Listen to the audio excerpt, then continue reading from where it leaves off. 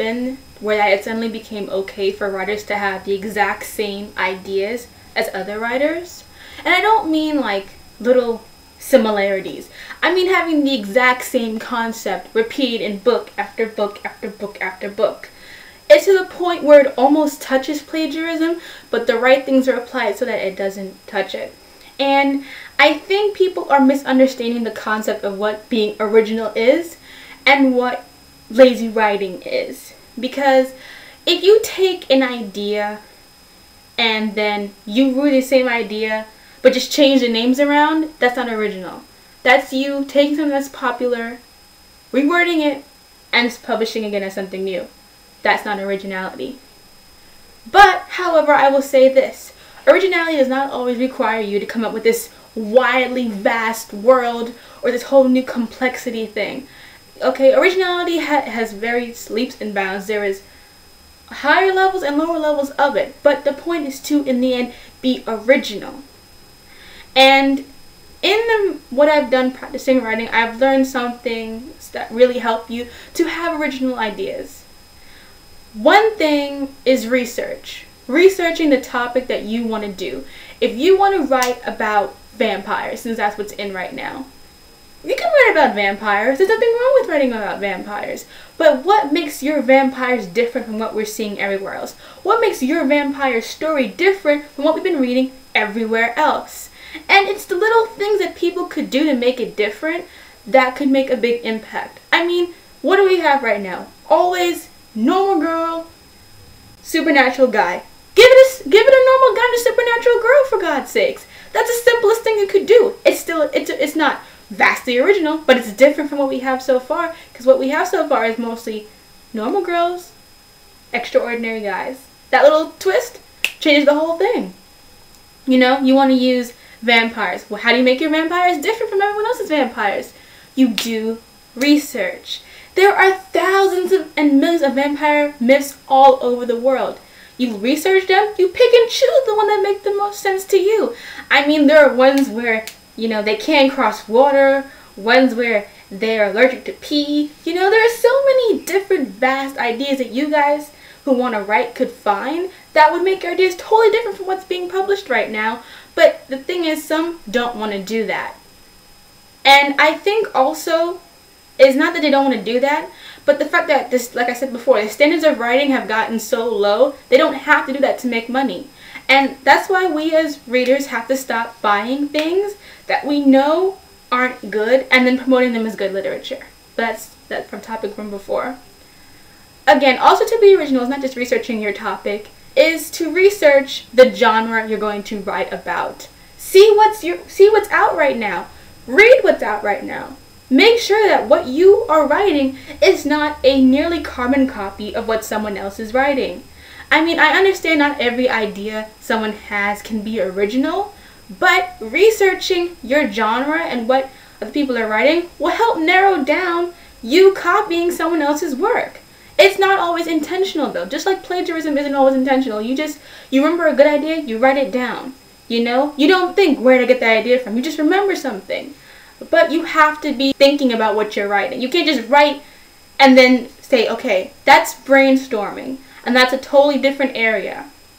Okay, research is extremely important when you want to write an original story. Another thing that's important is to recognize what's random and what's original. Randomness makes absolutely no sense within the continuity of what you're writing about. Originality is just a different look at something that we've had before, or a completely new concept.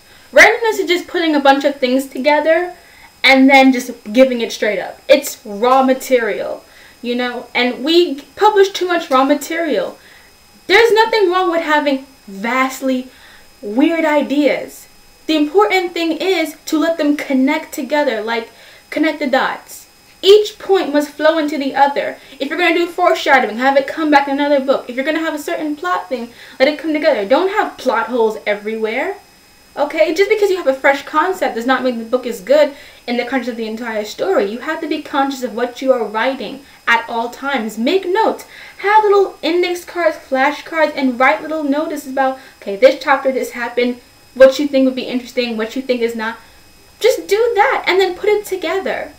You know, and randomness can be used to create originality. So can dreams. So can anything that you make up can be used to make, you know, a great idea. It has to just connect, you know. And I thought of like this, like an example of something random. All right, you want to be different, unique, have like all this. There's a lot of historical fiction coming out, the Tudors.